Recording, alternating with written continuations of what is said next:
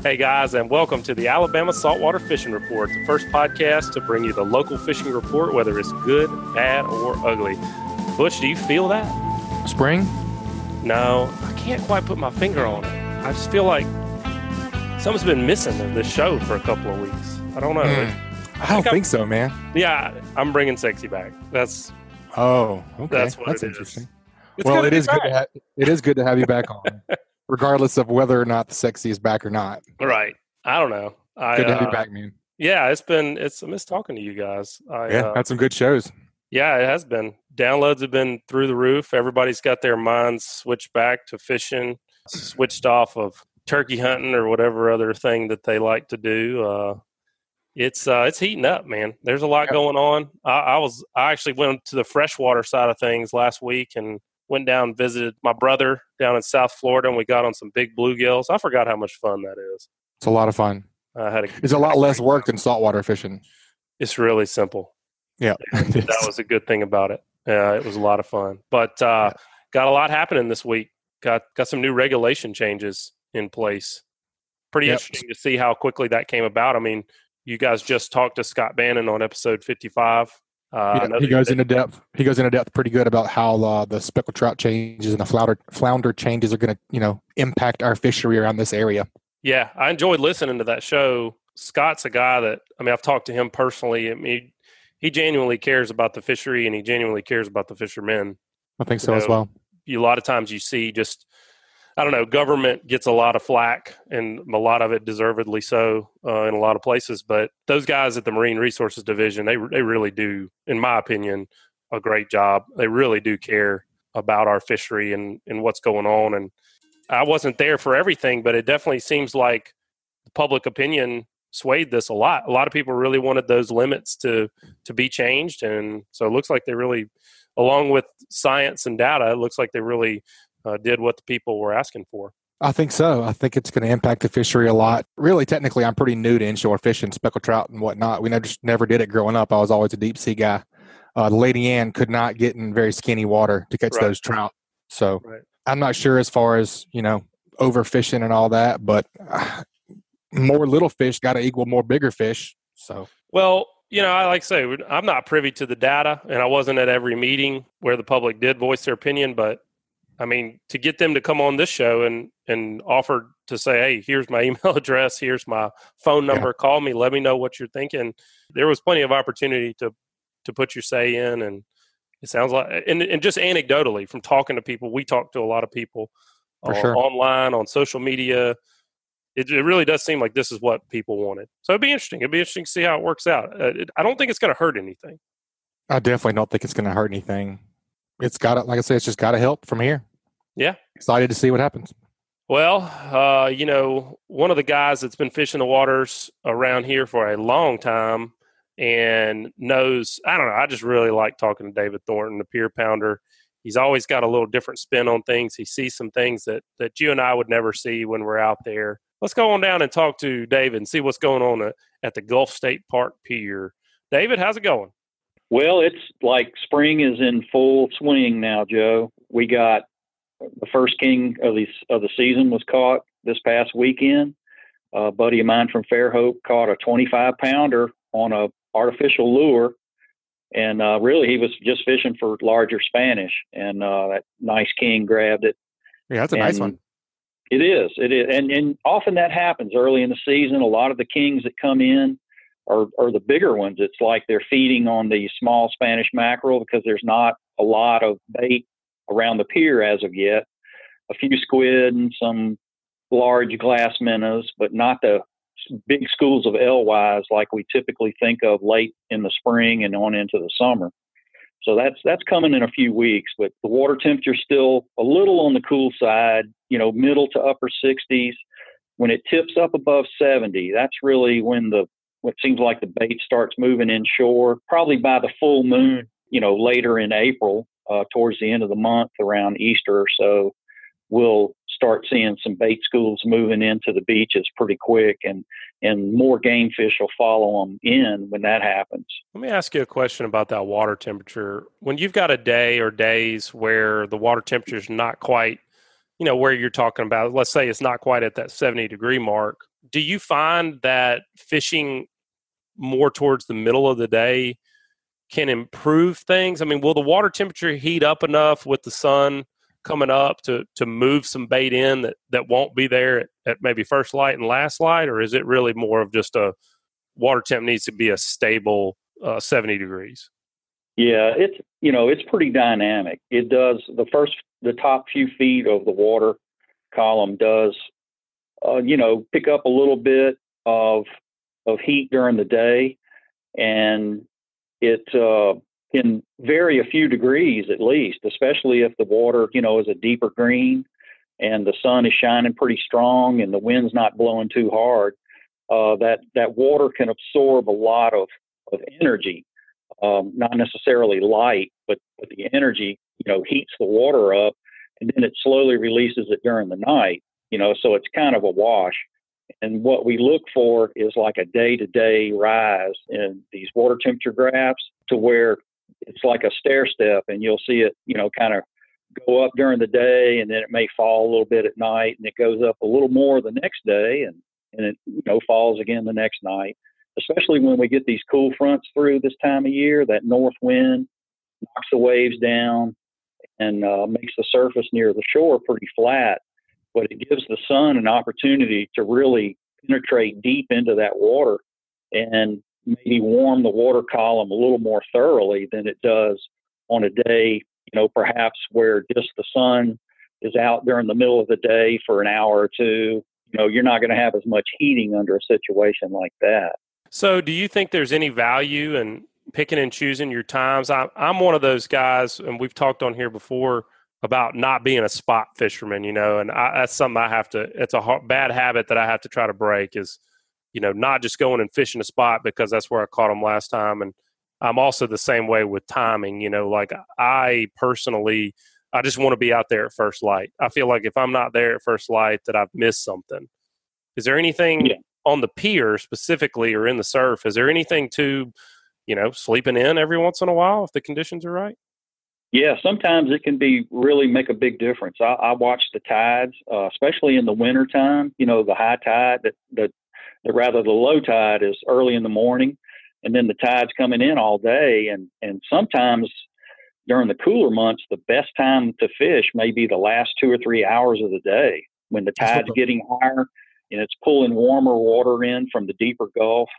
And, and now this time of year, sometimes the mornings start pretty good because the water is starting to kind of turn over.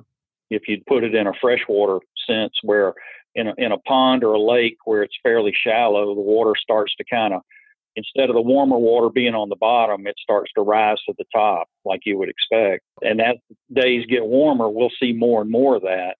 And also the tides are starting to progress through the springtime into more of the summer mode, where we have the high tides move on into the afternoon instead of, late at night. So during the daylight hours, you may actually see the highest point of the tide. And anytime around the change in the tide cycle, or if the wind, picks up with a sea breeze or something like that, it may trigger a bite. Often of course, a lot of times morning, especially for pelagic fish, it seems like they really key off in the morning, and they break out of their holding schools that they're in during the night, and then they start running around looking for something to eat, and they may run inshore real quick, and then they may, when the sun gets bright, they may move offshore later in the day. And so it depends on the water temperature and the clarity, how much sun there is in the sky, because they don't have eyelids or, a hat and sunglasses like we do. So their only protection for their eyes is to go deeper into the water column to filter that light a little more, so it's not as strong and they're not blinded. I just feel like you're down there with them sometimes, David. Just how do you know all this stuff, man? He lives with them, I think. Beast Bum was saying last week that he did a lot of sleeping in. He said the afternoon was on fire and the morning was literally non-existent. Yeah, we had a period where that low tide in the morning, I think because the surf temperature was kind of lingering a few degrees behind what the ambient temperature was further out in the Gulf. Mm-hmm. And when high tide started pulling some of that warmer water in, Plus you've had, 4 to 6 hours of sun warming that shallow water. There may be a brief period during the afternoon and in the early evening when that shallow water is a little warmer, and those cold-blooded fish, that's all they need to trigger them into a little bit of a feeding frenzy, relatively speaking. But the fish would go on the feed and more inclined in the afternoon than in the morning when it's chillier. It was right after the moon was full last week too. Yeah. David, you mentioned that 70-degree temperature mark for kings, and when I was doing a lot of cobia fishing, 67 was what I was always looking for. Seemed like to be the magic number where we started to see numbers of fish show up. What about pompano? Do you have a magic number on them, and what's been going on the pier for pompano? Pompano been pretty steady, the last month or so on the pier as far as I should say consistent. They haven't been steady yet, though there have been some good days where they, catch 30, 40 pompano off the pier, but a lot of undersized, just like what we've been seeing on the beach, but some really good ones mixed in as well. And again, they do tend to kind of move around more and feed more, sometimes on that incoming tide, especially if the sea breeze kicks up and it starts stirring a little bit of waves breaking on the bar that may, dislodge some food items for them, and it'll stimulate them, again, because there's food nearby, and it just gets them more in the mood to eat. Probably the temperature where it really tips off is about like cobia. Their temperature gradient their temperature preference is probably pretty close to that, like in the mid to upper 60s. Mm-hmm. And to hang a number on it, I'd say 65 to 68, somewhere in that range, about like what you said. And by the time, like about the full moon in April, they start moving offshore to actually spawn, but they tend to stay in that surf zone. It's like they'll be using the moon, especially in clear water, as far as like for schooling and sometimes for feeding as well. And I've even heard about people catching them from the beach at night under a full moon. That'd be fun. So, yeah, because you know how light it is, on a clear night when the sky's clear and the winds are light and you've got a full moon, it's like 6:30 in the morning, before the sun comes up. You've got plenty of light. You can almost, you could tie a knot if you wanted to, probably in that much light.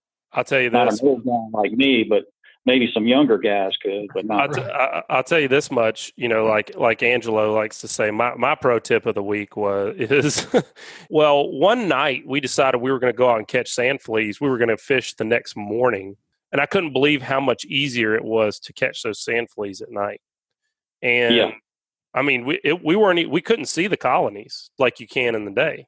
We were just literally going to the water's edge and raking at the water's edge, and we caught just all we needed. I mean, it was a little bit later in the year, but it was still April, and I think just being at night, those they were up in the sand, and I think like if you've ever tried to walk up on a colony of sand fleas, they can either hear or see you coming, and they will go down. So that's just another thing that I wonder if that has anything to do with that full moon bite. But that's interesting, David. Well, it sounds like things are starting to improve down there on the pier, and thanks for that report, man. I know we're going to get a cool tip from you this week, but before we do, we got to give the onshore sponsor, and that is KillerDock. Man, these guys, Butch, are selling the fire out of some KillerDocks right now. They are. I need to get one if you don't have one. I went and saw them over at the wharf on Saturday, and they had an awesome setup over there. I believe they sold out over there, didn't they? They did. They had a really good weekend over there. That's awesome. People are loving them. That's cool. We put a lot of time and money and energy into our fishing, and most of us don't have a fish cleaning station that we're proud of. And Butch, I mean, I know you've suffered from dock dysfunction. I think we all have at some point. For sure. I actually just texted Jay a minute ago. I said, I'm around all week and this weekend. Let's get mine put up. So hopefully we can get mine put up. Yeah, you need to get that thing fixed, man. I'm ready. No need in dealing with rotten wood or rusty metal. And like we said a couple of weeks ago, cleaning those sheep's head, literally not a scale on the dock. I couldn't believe that. You just think about when you're cleaning fish and you just end up with a belly full of, on your shirt, you got slime and blood and scales. Nothing. None of that stuff anymore. So y'all check out KillerDock. They combine durability, function, and design to uniquely upgrade your entire dock experience. Y'all check them out at KillerDock.com. David, what you thinking about for an onshore tip this week? Well, with the water temperature still being a little on the coolish side, the bait fish haven't shown up very strongly along at the pier, and a lot of people are still using cigar minnows, and inshore guys are using frozen shrimp a lot of times. And one thing I'm thinking about is that I have an hour drive from Mobile, and I'll take advantage of that time, and I'll let my cigar minnows or my bait shrimp, just sit in a bucket in the back of the car on the ride over there, so they can begin to thaw out. I don't want to keep them in my cooler, and then when I get there, I've got rock hard, solid frozen bait to deal with. So what I'll do a lot of times is let it thaw a little bit, and especially the shrimp that I'll freeze in seawater. That salty water, when it starts to thaw out, it doesn't just dissolve like an ice cube. It gets kind of flaky and soft, and you can break 2 or 3 of those shrimp out around the edges and just keep doing that way, and you don't have to waste valuable fishing time, trying to sitting there under the sink at the pier or on the beach, dunking your bait, getting your feet wet before the sun comes up even, and trying to thaw your bait out. It's already partially thawed, and you can get started as soon as you get there. Well, so David, you talked about snobbling. I was actually just looking. That was our April 30 to May 6, 2018 episode. Okay. All right. What episode number was that, Butch? Episode 9. You talked about snobbling in that episode, so y'all go back and listen to what David said there. But David, essentially, you were targeting king mackerel when you're doing that. Why would you not want to just? What's the problem with just throwing out a frozen cigar minnow? Well, sometimes that mackerel, when he picks that frozen cigar minnow up, it just doesn't have the right consistency. It would be more like a block of wood or biting an ice cube. If you've ever tried to bite an ice cube, it's pretty hard. And that, in fact, a lot of pier guys call those frozen cigar minnows popsicles. And if if that king picks up a popsicle and bites into it, and he's expecting a nice, warm, mushy cigar minnow, and he may spit, and you pull your minnow in, and it's got teeth marks all over it, but no bites, Snobble sickle. That's it. They probably can, I don't know if they taste or anything like that in the conventional sense that we do, but they can, when they bite down, they certainly can feel the consistency of the bait. And if it's frozen, it's going to have a much different consistency than what they're expecting. And it may spook them, and they might spit it out. Yeah, that's not right. I mean, they don't eat frozen fish in the Gulf, obviously. They know it's not right. No. Yeah. And I'm not sure if the coldness affects their mouth or anything like that. Probably just hard, yeah. Yeah, but it's certainly not the consistency that they're used to when they bite in on a piece of fish, and they may think it's not something edible and spit it out. That's a great tip this week, David. Thanks for that. I think a lot of folks just overlook a lot of the little things. I know I'm one of them, and you get frustrated enough by something, 10 times of doing it that way, and you think, I'm going to take my cigar minnows out when I'm heading home, from the house. I mean, a snobble sickle, if you lose 3 nice kings, that could be your day. Yeah, your whole day. Whenever your cigar minnows are too frozen, that could be your whole day right there. Yeah, and often, and like getting back to the water temperature thing, especially with the pelagic fish, we're getting more and more into that time of year where that morning bite is pretty critical. They had a day earlier this week on the state pier where the Spanish bite was over with by about 7:30, for the most part, at least the flurry of it was.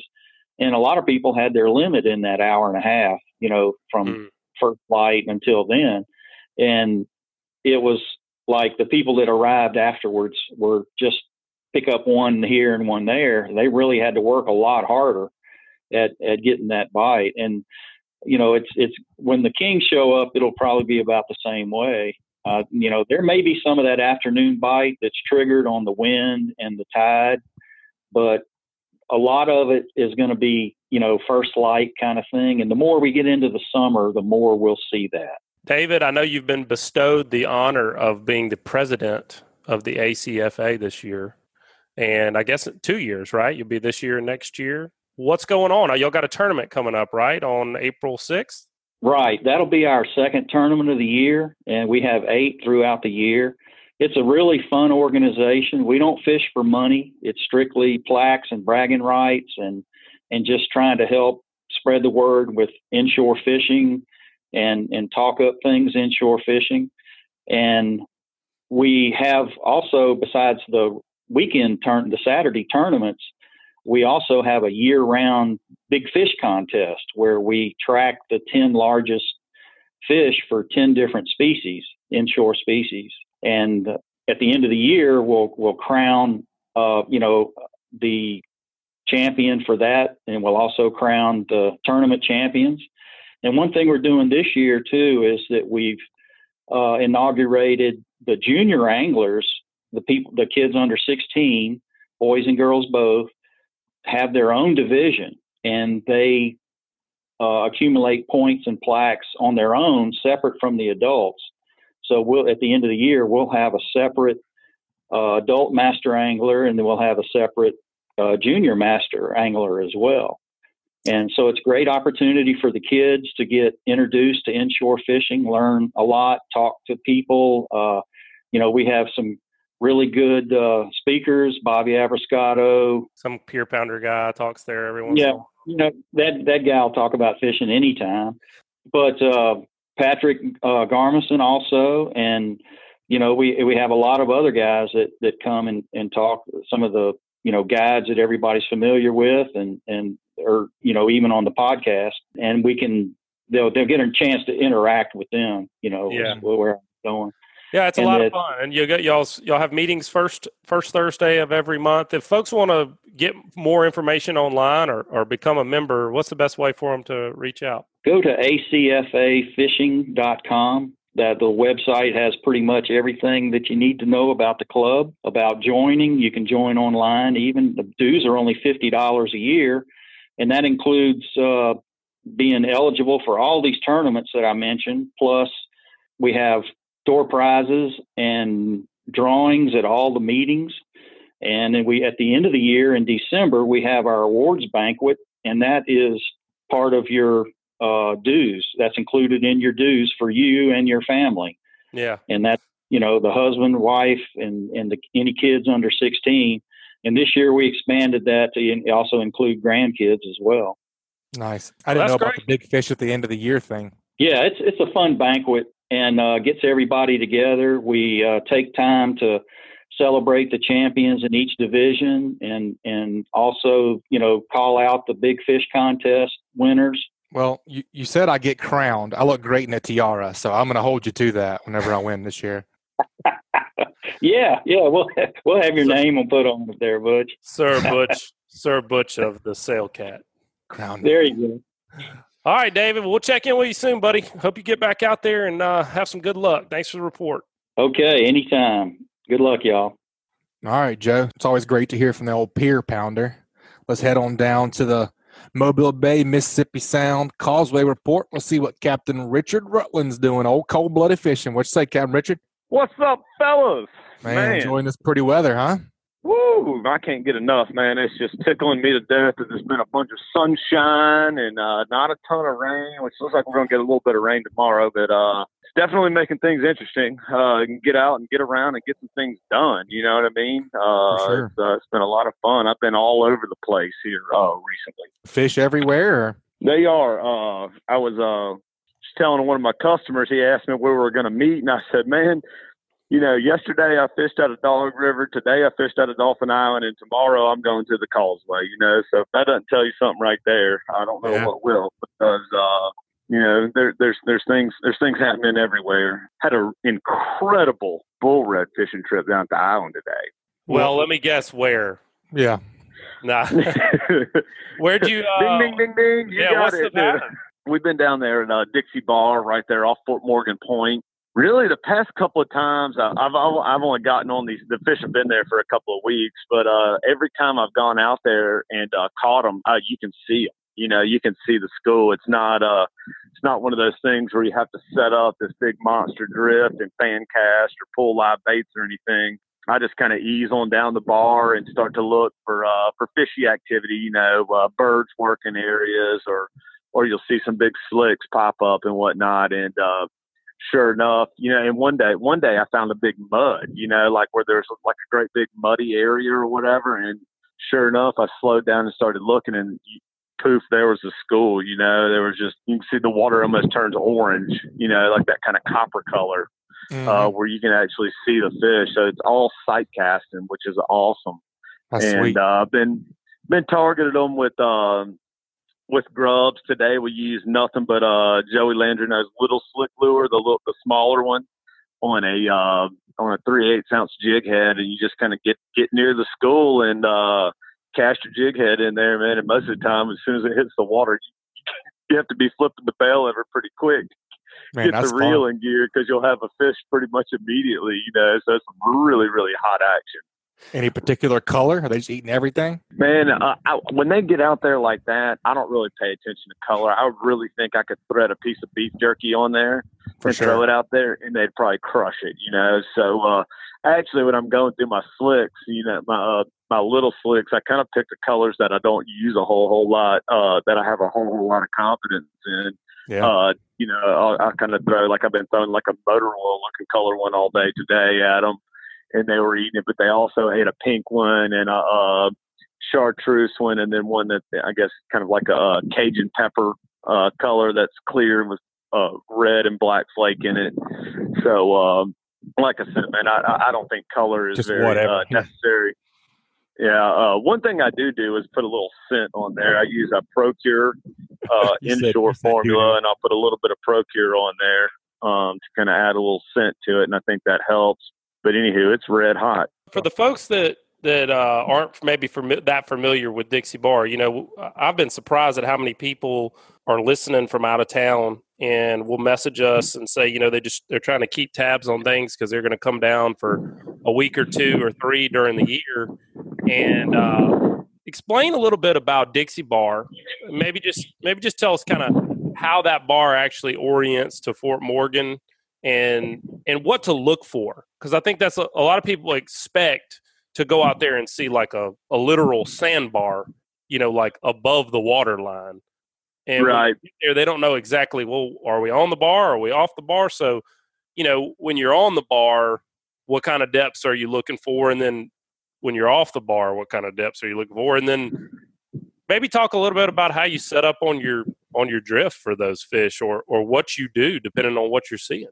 Okay, so just to kind of give everybody a lay of the land, Dixie Bar starts pretty much at the point of Fort Morgan, and it runs parallel on the east side of the ship channel. It runs parallel to the ship channel, and it goes all the way out past the lighthouse. It's a very, very long bar. That's at least 3 miles worth of water right there that I know of that's fishable out there. As you get on down to maybe the last 2/3 of the bar, real close to the ship channel, it's like 3 or 4 feet deep. It's an actual sandbar out there.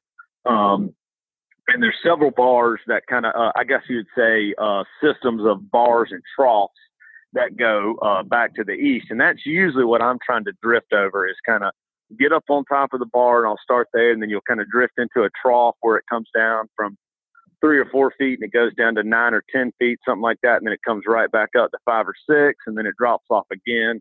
And sometimes the fish are laying in the troughs. Sometimes they're up on top of the bar. This go round, the fish have been all the way on the east side of the bar. And like I said, we're seeing them. You know, you just kind of idle on down the outside of the most eastern sandbar, and you'll see, like I said, it looks like a big copper. The water almost looks copper, or it'll look like a cloud or something is there. And that's the fish. Typically, when we don't have this, the water's emerald, I mean, just crystal clear down there. You got 10, 12 foot of visibility in the water out there today. But typically, I'll start up shallow, and I just let the boat drift, you know, whichever way and I'm not real picky about the tide, which you know, whether it's an incoming or an outgoing tide. I just like a water movement period. And I'll just make a long drift, you know, sometimes like 200 or 300 yard long drift. If I don't get a bite, I'll kind of look at my track on my GPS and I'll shuffle down about 200 or 300 yards, and I'll make another drift and shuffle down and keep on doing that till you set up, till you start to find some success. And then you start trying to make the same drift over and over again. Man, that's a great advice. You just kind of make your lines there and cover all that ground. I like that a lot. Yeah, and then something else Joe was to add to his question there. As far as finding fish, I just look for light. You look for little turns and birds, stuff like that working, and then of course when they're feeding out there real heavily, they'll create fish slicks, which we're going to talk about in a little while. So I'll look for big slicks, look for bait activity, look for birds working, and just kind of get in that general area and start working. You know, start making some long drifts. For sure. Well, if you hadn't been out there on the bar and given that a shot, this is the time of year when it's just. I mean, it can always be good, but Richard, it can just get ridiculous out there. Dude, right now it's as good as I've ever seen it. I probably saw about 6 or 8 different schools of 1,000+ fish today out there. I mean, I literally, I think there's got to be 10,000 fish, 10,000 bull reds out there on that bar right now. I mean, it is incredible. And something that always triggers my mind to go out there and think about that is whenever the wharf boat show happens. That always seems to be something that I correlate those two things with. When the wharf boat shows happen, the redfish are usually out there on Dixie Bar. It's usually right around, you know, sometime in March or the first part of April, like we're in right now. That sounds fun. Those things are fun to fight on light tackle. They sure are. So, like I said, I usually grub it. I used to drag, you know, live croakers and drift and do all that kind of stuff, and I've gotten to where I've got a lot of confidence bouncing a grub along, especially something with some scent on there. You know, I like using gulps, and then, like I said, today we're using the little slick and adding a little bit of procure to it. But they're such scent-oriented feeding fish that I think having some type of scent is very important. I imagine that'd be a really good application for the fish bites. They make that Fight Club version. Big time. And that stuff works too, as good as gulp does. I really like that fish bites. Well, what about the trout situation? So trout situation is really starting to come together. You can tell that we're still a little bit in a transition period, because on some of these warmer days when you get up on the flats, you'll just really, really, really do well. And we'll have a little cool off, like what we're kind of coming off of right now. You'll have a little cool off, and it kind of slows them down, checks them up a little bit. And so you'll go to a spot one day and absolutely just wreck them, and then come back, you know, a couple days later after a cool off period, and it'll be somewhat slower, and the fish aren't as grouped up quite as good as they were, and you just have to work a little harder. We got on a great bite south of the Mobile River the other day, in the upper part of the bay. It was one of those things where we're just making a real long drift. I'm talking about I was making a 400 or 500 yard long drift, and every time you catch a fish, we power pole down, and you maybe get one more bite or 2 more bites or something like that. And as soon as we pick up and start drifting again, we start catching fish. And so what that told me is that they were scattered. So I just kept on drifting the whole time. I quit anchoring down on them. But it's that way up there. And then the other places I've done well in trout is down Mississippi Sound, down there in Grand Bay and Portersville Bay have been very active. And seeing some of kind of the exact same pattern as far as the in correlation with the weather heating up and cooling off. I've got a question for you about these fish when they're up on the flats like that, and you mentioned them being scattered. Bobby has talked in past shows about fish orienting to structure or fish orienting to bait. We've got this transition happening right now where these fish are moving out of the rivers. They're moving up onto the flats. When they get up on these flats like that, what are they orienting to? Are they orienting to small changes in depth? Are they just scattered at all times? What can somebody look for if they wanted to key in on something? You know, this time of year, I really like to try to find oyster shells, some type of shell or grass. You know, those two things right there are going to hold bait small shrimp and minnows and mullet and stuff like that. And I think that that's what they're orienting to are places that have one of those two components. And something I tell folks all the time, the old hotspots map that you can go buy at West Marine or Academy or something like that, and gives you layout of Mobile Bay. And it shows you where a lot of that stuff is. It'll say, okay, grass flats or oyster shell or sandy bottom or whatever it is. But those two things, the grass and the oyster shells right now, are the two things that I'm really fishing over. So I think that in correlation with the water depth, the shallower water depth this time of year tends to be a little bit hotter than deeper water stuff. That's great, man. That's some really good stuff. You are going to answer the Hey Cap question this week. We have an old friend of ours. Vic called me all fired up about this last week. He said, I'm going to send you a Hey Cap question. I said, all right, Vic, that sounds great. So Vic Johnson asks, and Vic Johnson is going to be the recipient of that Fair Hope rattle this week. Thanks for your question, Vic. Vic emailed us at alabama@bestfishingreport.com to get his question in. When riding around looking for slicks, how can you tell the difference in an actual trout slick and what I call a phantom slick? And can you explain fishing trout slick technique? So to answer that question, I tell you what's funny about slicks is most of the time you find slicks when you're in transit, when you're running from one place, from point A to point B, from one fishing spot to another. Right. And most of the time I smell the slick before I even see it. They kind of have everybody says they smell like watermelon. And once you smell one, you get a nose for it. I always kind of joke around with people whenever I smell that smell, I kind of get aroused. I always say I wish they could put that stuff in a can so I could just walk around my house spraying it everywhere, it's about to be on. No, hold on a minute now. I'm calling complete BS on this.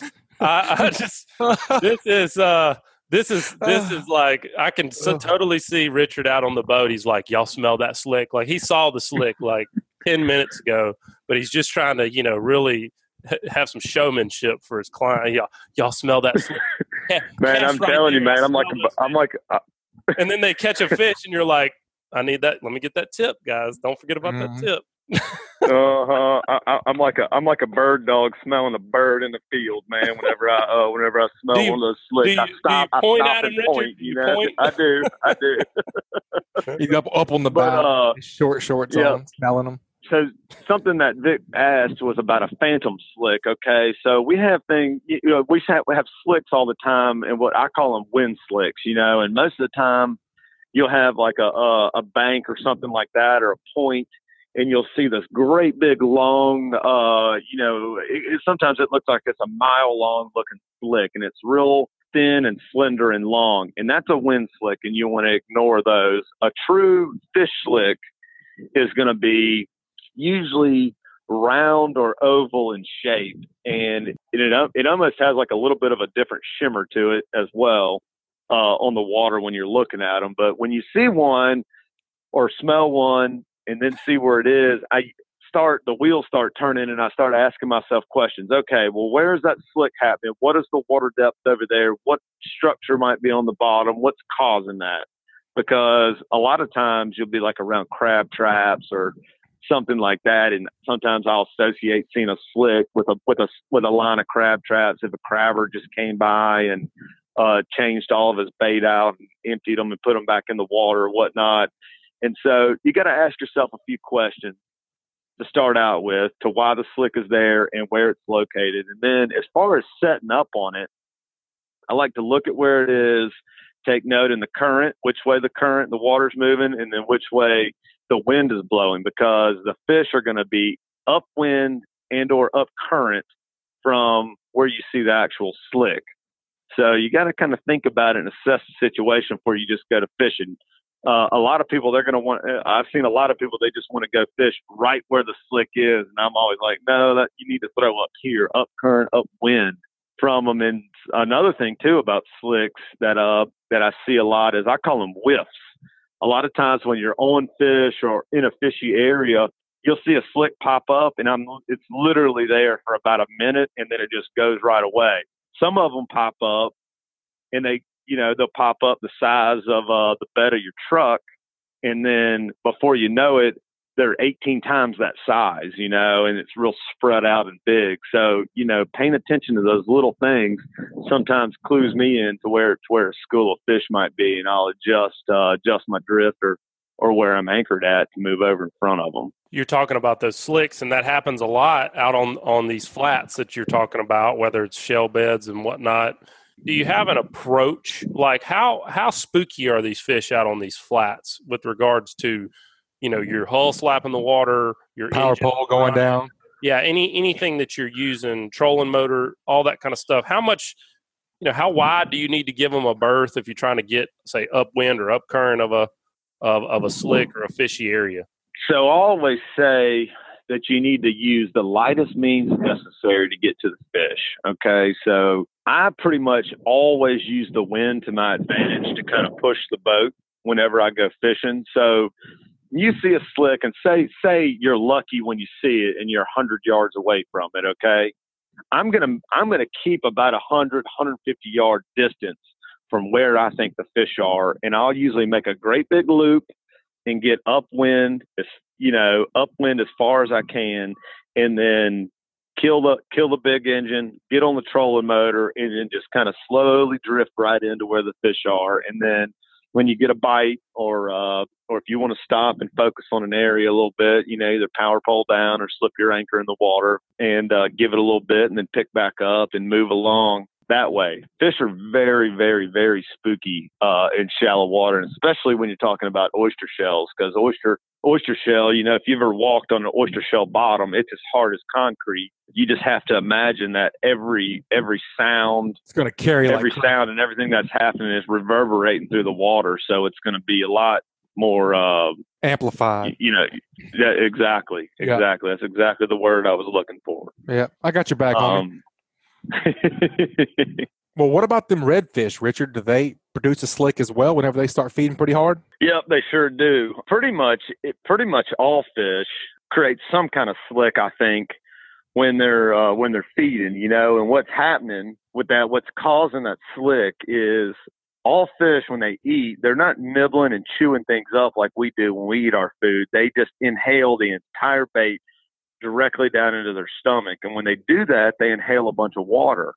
And so some water goes in their stomach, and they have to regurgitate some of that water out of their stomach. And that's what's causing the slick, is some of that stomach acid and stuff coming out of their stomach. One thing that really tells me that that's exactly what's happening is every once in a while, whenever I'm taking a speckled trout off of a hook or whatnot, and I'm holding it there, and the fish is kind of upwind of me, I get a whiff of that watermelon smell that we're talking about from the fish. So that's why that's happening. That's really cool. That makes a lot of sense. It's cool. Yeah, man. I've heard, I've even heard guys that tuna fish talk about getting out there around tuna and stuff like that, and they'll see slicks pop up, and so that, you can just tell that fish are in the area and the fish are feeding. That's all a slick is telling you, that there's feeding fish in the area. I can attest to the tuna slicks. They do have a smell, but I'm not sure that it's watermelon. Yeah, it might not be watermelon. That's just how the speckled trout usually smells to me. But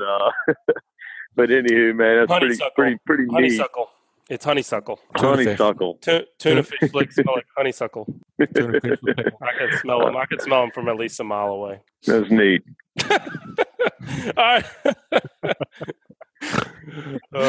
No, that's good stuff, man. I'm still learning this inshore game as well, and I enjoy fishing with you and fishing with Bobby. And last time with Bobby, we fished a good bit of those slicks in the Mississippi Sound, and I learned a lot from him that day. It's something to definitely take note of. You just never know where you're going to find a school of fish, and that's just a telltale sign of where some fish are actually feeding. The bad news about slicks is they don't tell you what size fish they are. 'Cause a lot of times you'll see all these slicks popping up all over the place, and you pull in there, and it's 5 zillion 12-inch trout. Hey, that's all right. That works too. I still can't get the picture out of my mind of Richard Rutland or Rouse driving his boat to find these. Ooh, man, you want to talk about fun, bro? I mean, that's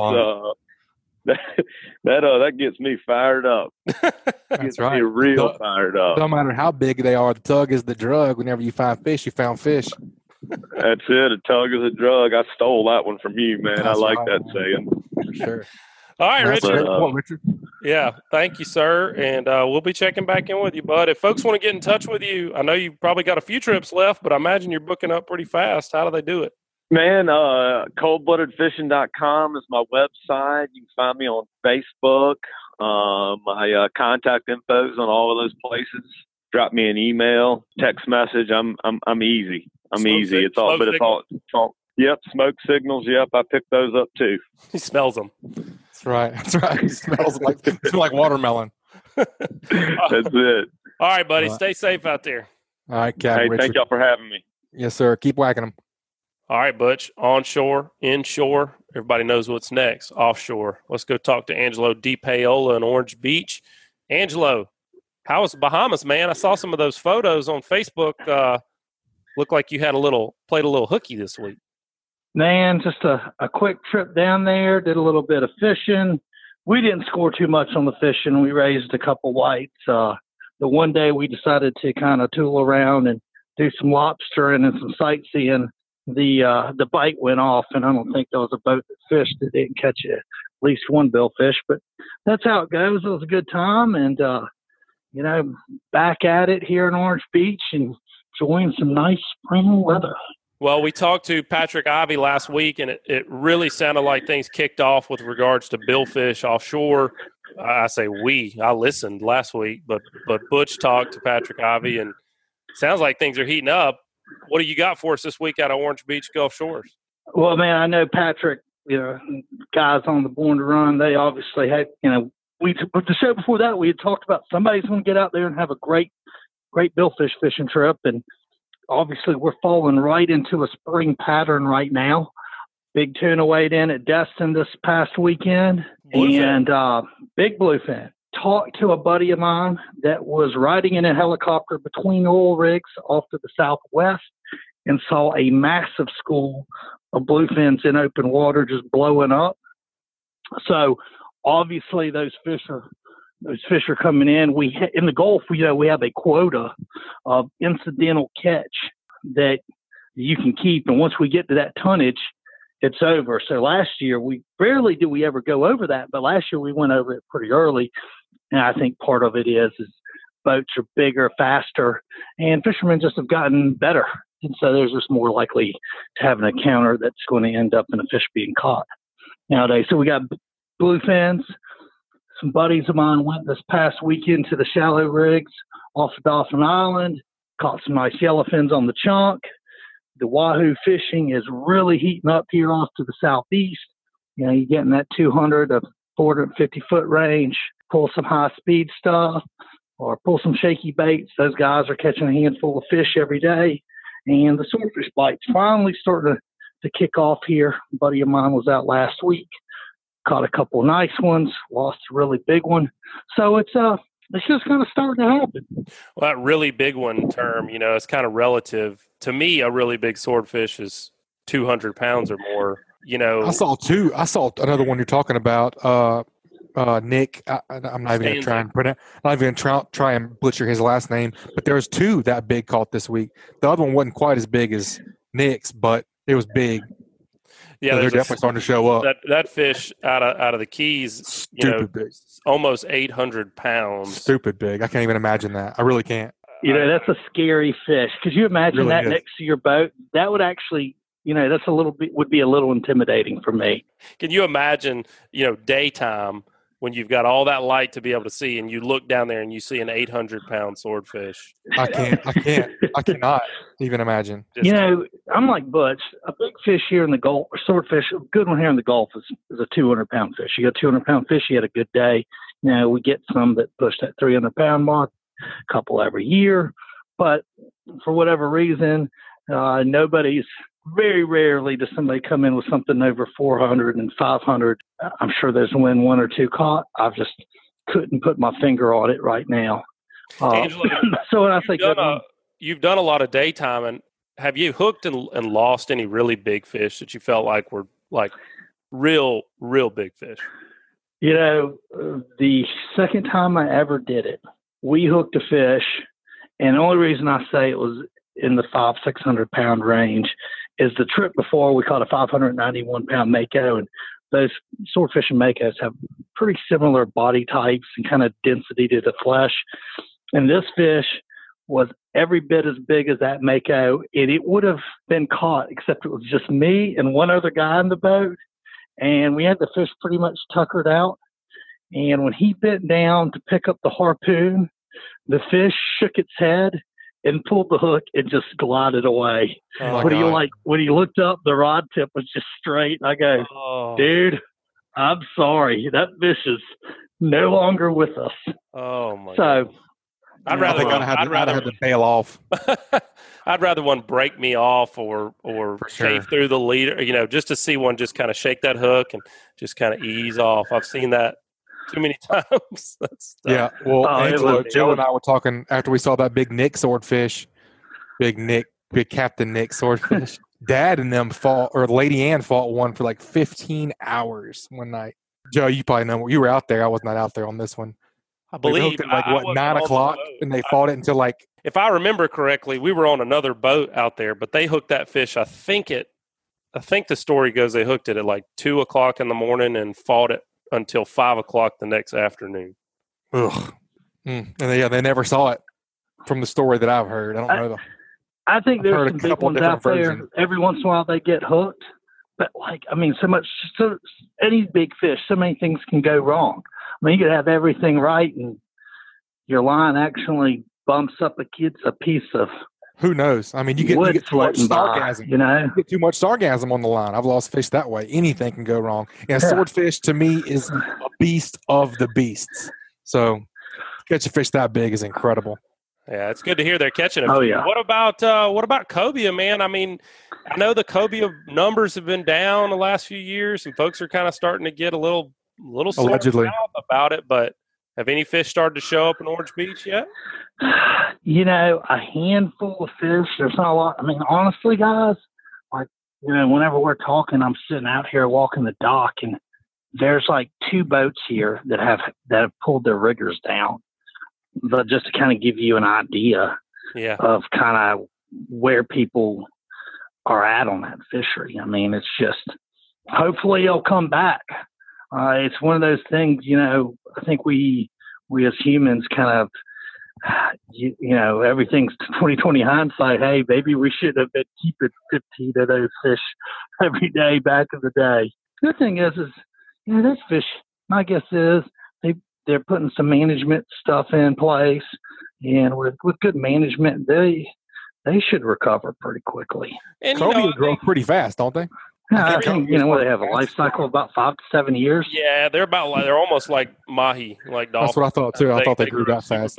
And I think we do give ourselves a hard time for what we do as anglers, but Butch, you and I have been able to spend a good bit of time with a lot of scientists, and a lot of the data shows that we don't have as big an impact on some fish as we think we do. Right. A lot of it is cyclical. A lot of it is water temperatures during the breeding period, during the spawning period, and influences that are beyond your control. And you just assume that it's you. So I don't know. For me, the jury's kind of still out on cobia, because definitely that spring fishery where they're migrating down the beach, anecdotally, there's no doubt that there's less numbers of fish. But if you flip that to the late summer, early fall fishery off of Mobile Bay, out on those rigs, out on the ships and the nearshore rigs, and I mean, there's plenty of fish. Yeah, go to Louisiana, they don't they don't struggle to catch a cobia over there. So. I don't know. I'm hesitant to just jump to conclusions too much. I just think it's changing. And I've said it before, it's just changing. What if the fish that run that gauntlet up and down, the East Coast, the West Coast of Florida, all the way up through Destin, where we typically fish like fish, what if they're just learning? What if they're like, screw that. I'm not going back through there. Well, I can say this. Or you could have a change in the current. They're going up the East Coast. I mean, there's all kinds of. Or just further offshore. Right. Why do they catch? Or you have a bad recruitment a year. Why do they catch bigger swordfish off the Keys than we do here in the Northern Gulf? I mean, I don't know. I can't answer those questions, but I'm just hesitant to jump to too many conclusions without some hard data. That's a dead horse, as we call it right now. Anyway, well, that stinks to hear that it's not improved much, at least from the sound of things on that side of things.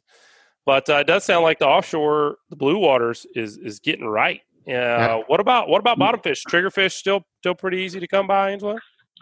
Man, every charter boat that comes here into Orange Beach Marina, they've got their limit of triggerfish, usually some beeliners, some white snapper, king mackerel mixed in with it. I know Bill Staff came in with a bunch of tunas last week.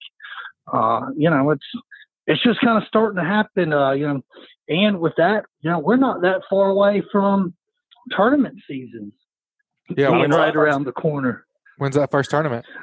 The first one, I put out a tournament calendar magnet every year. If you want to get one, you can just go to my Facebook page, Angelo Depaola Realtor, the Coastal Connection, and DM me, and I'll send one out. And the very first one, at least in our part of the world, is actually this weekend. It's called the Kids Win. It's probably a couple hundred kids out there. It's April 6th.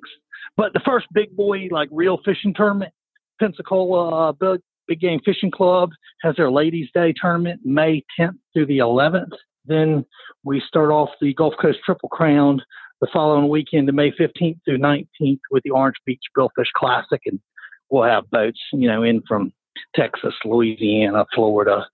Nice. Out all over the Gulf Coast coming over to fish that one. I think it was like a 50, 60 boat tournament last year. And we'll be full on fishing season by then. That's right, man. And that's not that far. That's right around the corner. Yeah, it's not far at all. Well, what excites me the most about what you've talked about is the cobia. What about a cobia tip, man? You got any good cobia tips on tap? Man, I learned this trick from a guy named Max Pace. So when you're cobia fishing over here, you usually have a bucket with an eel in it. You have a rod with a jig. Maybe you got another rod with a pinfish. Mm-hmm. The problem with eels is they're slimy and they kind of get knotted up in your line. So if you have a bunch of lines sitting in your bucket with your bait, you're gonna have a issue. Be wrapped around the hook. You're gonna have a knot. And then if you have your line all taut, the eel can't really move around, and so that's not good for them either. So it's like a little clip that you would use for like sailfish fishing. You can go to J&M and talk to Carson or Steven or Andy, any of those guys over at J&M, and it's about the size of your fingernail. Drill 2 little holes into the up top near the top lip of your bucket and zip tie it into place, and you can just clip your line with just enough room for the eel to kind of swim around in your bucket, but not so much that he can tangle up your line. And when fishing's tough, you got to take advantage of your opportunities.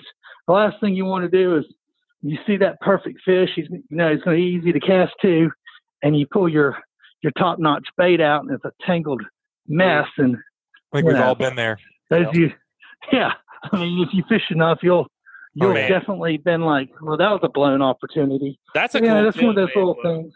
I think my favorite part of this podcast are all these little tips, the little things that really can make a difference, because that has happened to me. That specific thing has happened to me where, I had my eel in the bucket, thought I had everything squared away, good to go. I'm up in the tower, got my rod, ready to roll, see a fish, go to pull the eel out of the bucket, and the eel is literally tied in a knot. Lock knot. The line. And I'm fiddling around trying to get the jig, and I take my eyes off the fish, and I turn around, and she gone. That something little like that can be the difference. And some days, one cobia is the difference. That's the day. Yeah. It is the day. Yeah. So, and like I say, that's a specific product made for fishing. I don't see why you couldn't use something like a clothespin, Sure.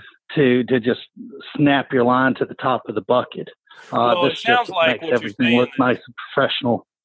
The key is that line can't slide in and out like an outrigger clip. It needs to be able to pinch that line a little bit, kind of hold it in. Yeah, that's right. You could probably you just want to hold it in place. You could probably use one of those heavy duty paper clips that they get, where you bind a bunch of pieces of office paper together, or printer paper together. Yeah. Something like that. Any of that stuff will work. But you want to keep that line in place. You want the bait to be able to swim around. So, have some wiggle, a little bit of ice in your bucket. will kind of keep them calm. And then what's kind of nice is when they're cooled in the bucket and you throw them in the Gulf of Mexico and that water's a little warmer, they really get to wiggling pretty good, and that always helps. All right, Angelo. Well, good luck out there, man. We'll check back in with you soon, and thanks for that report. Hey, you guys have a good one, and we'll catch up later. See ya. All right, Butch. It was good to be back this week. I really missed being here for a couple of weeks. I like talking to all these guys, and we're coming up on our 1-year anniversary of the podcast, and I genuinely feel like I learned something every single week. Oh, no doubt. It's a lot of fun. And speaking of fun, this week's What Did You Learn is sponsored by the 6th annual Floribama Fishing Rodeo. It's the funnest fishing tournament on the Gulf Coast. This year it's going to be May 31st through June 2nd. We already got our... About to say, we're going to be there. Yeah, we already got our condo booked. I'm excited about that. Yeah, it's going to be a lot of fun. Could be dangerous. No photo that week. Yeah, they just got a cool venue over there. They got a lot of cool venues along the coast. In fact, over in Santa Rosa Beach, they got another place called Shunk Gully. You and I have hung out there. Yeah. I just think they do a real good job with their venues. But anyway, guys, go check this out. It's there's over 30 categories of fish. There's everything from blue crabs to speckled trout to red snapper, all the way up to the big stuff, swordfish and lots more. It's a really great way to get kids involved. It's a low entry fee, really cool prizes. Weigh-ins are there at the Floribama Old River Grill. So guys, just get out there, join the party, visit their sponsor area. They got some really good live music lined up, good food, a lot of fun, really good family environment. I'm bringing my little boy, and we're going to hang out there for the weekend. It's going to be a lot of fun. More info and tickets over at FloribamaFishingRodeo.com. Butch, what do you think, man? What'd you learn? I think that what I tied in this week was David Thornton was talking about knobble sickles, and you can lose a couple of nice fish early in the morning if you're not ready and your bait's not thought out properly. Angelo was talking about making sure every cast that you make with that eel, I like his clip tip. I think that Luke in Virginia will like that tip as well. We usually fish 2 or 3 eels up there because you might get 5 or 6 fish, and you got to present some serious baits up there. So I think he'll like that. I thought of him when Angelo was talking about that. You got to capitalize when you can. I think it's all in the details. I mean, the small little things can make a difference in a great day and a pretty poor day. I mean, you miss 2 or 3 fish, that's your day, especially when you're talking about cobia, king mackerel, some big ticket items, Yeah, especially when you're fishing for a fish where one fish can make the day. That's right. I was telling you that exact thing had happened to me with the eel. That's happened to me, and the biggest cobia I've ever seen in my life. Same kind of deal. Saw the fish, kept my eyes on the fish, reached over, grabbed the rod and reel to throw a jig to it, and as I pulled that reel across the tower, the main line hooked on the steering wheel knob. And when I went to cast it, it was total bush league maneuver. That does not surprise me with you. You're pretty bush league anyway. I mean, I just want people to, learn from your mistakes. My mistakes, and there's plenty to learn from. That's but, right. Just something little like that where, hey, man, if I had just not had that rod across the tower from me, even though I'm right-handed, if I just kept it on. Anyway, some things are just going to happen. You can't prevent it all. But you want to tell you how I prevent stuff like that? You just don't see cobia? Well, not around here very much, but just if you want to, specifically target cobia or trout or blue marlin or whatever your bucket list item is, not necessarily bucket list, whatever you want to get good at, man, go take Richard, go get on him on a charter or Bobby. Learn the details from those guys that do it every single day. And they know. My dad always says, I may not know how to catch them all, but I've lost them every way possible. Right. There's no doubt. I know how to not lose them. That's what makes this show so valuable, is that you're literally getting to tune in to these guys having tens of thousands of hours on the water targeting these specific species, and they're sharing that knowledge and that learning curve so much quicker. But there's still nothing that compares, like you said, to getting out on the water with them and just picking it up and absorbing it from them right there. Yeah, absolutely. Save you a lot of time. Well, that's going to wrap it up, folks. As always, thanks for listening. Subscribe, rate, and review wherever you listen to podcasts. We surely appreciate all the downloads. March was our 12th month and our highest downloaded month to date. Big thanks to you guys for making this show a continued success, and big thanks to our sponsors for making it possible and keeping it free for all you guys. If you can, reach out to those sponsors of the show and let them know you listen and patronize their businesses. They're the ones that make this thing happen. So big thanks to you guys. Y'all keep whacking them. This week's Alabama Saltwater Fishing Report has been brought to you by Coastal Conservation Association of Alabama. Check them out at ccaalabama.org. Also brought to you by Geico. Call Ron Davis, Geico agent, at 251-445-0053 or visit him online at geico.com/mobile-al. This is Captain Richard Rutland, and this report is brought to you by Cold Blooded Fishing. You can find us at www.coldbloodedfishing.com. And also, Great Days Outdoors, the South's finest hunting and fishing magazine. Pick up your copy wherever magazines are sold or check them out at greatdaysoutdoors.com.